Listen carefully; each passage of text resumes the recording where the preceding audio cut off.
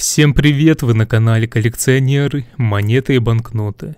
Сегодня свой обзор посвящаю советским монетам регулярного выпуска 1962 года. Самый крупный номинал регулярной чеканки в 1962 году были 20 копеек. Разменные монеты чеканились с достоинством от 20 до 1 копейки. Для чеканки самых мелких номиналов 1, 2, 3 и 5 копеек использовался медно-цинковый сплав светло-коричневого цвета, а прочие номиналы, такие как 10, 15, 20 копеек, были белого металлического цвета из-за применения медно-никелевого сплава.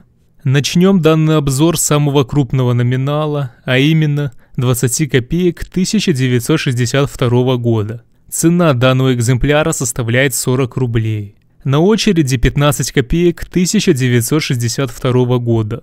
Цена ее составляет 40 рублей. Монета 10 копеек 1962 года. Стоимость такой монеты составляет 30 рублей. Монета 5 копеек 1962 года. Цена ее составляет 40 рублей. Монета 3 копейки 1962 года.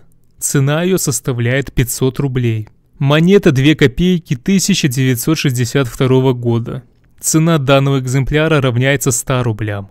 И замыкает наш обзор 1 копейка 1962 года с ценой в 50 рублей.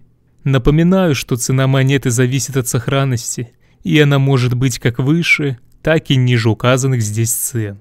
Если вы желаете узнать более подробную информацию про данные монеты, а именно параметры, существующие разновидности и, конечно же, цены на них, то в описании я оставил для вас ссылки на полноценные обзоры всех монет, рассмотренных выше. Кому интересна более детальная информация, переходите и смотрите. Если у вас есть данные монеты, которые мы рассмотрели выше, то не забудьте написать об этом в комментарии, какие именно у вас имеются номиналы.